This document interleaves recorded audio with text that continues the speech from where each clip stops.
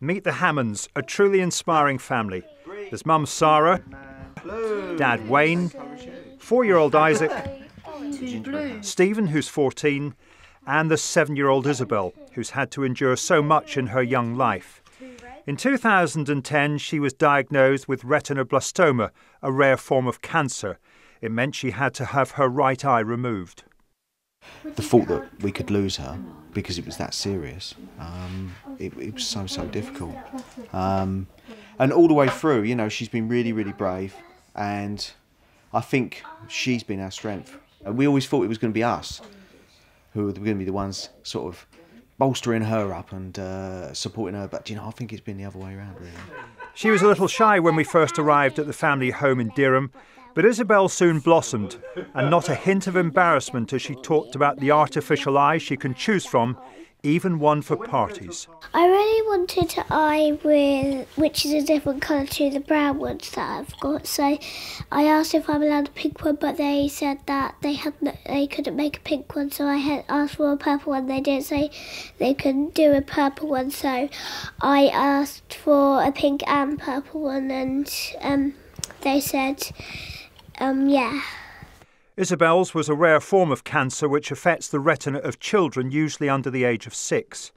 Statistically, it affects 1 in 20,000 live births each year and represents 3% of childhood cancers in the UK. Isabel and her brothers have been given special awards by the Childhood Eye Cancer Trust. Isaac's had an operation on one of his eyes but seems to be okay. Sara describes Stephen as her rock. When I had to go to the hospital about it, I thought I'd die. But I didn't. No, because you're a brave girl, aren't you? We all look out for each other, really. Like, if I'm down, she'll just come and make me feel happy, or the other way round. Just making ourselves each other happy, playing games. Don't we? Yes. Games that are enjoyed by a family faced with adversity but who've drawn strength from Isabel's courage, illustrated by her return to school after her operation in London. My fear was that they'd sort of like mock her because she's got a different eye, but she was quite good and stood up and sort of like said, "My name's Isabel and I've got an artificial eye," and sort of like briefly explained, said it was poorly and had to be taken away. Yeah. She does me proud.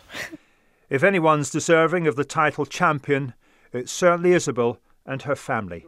Malcolm Robertson, ITV News, Durham.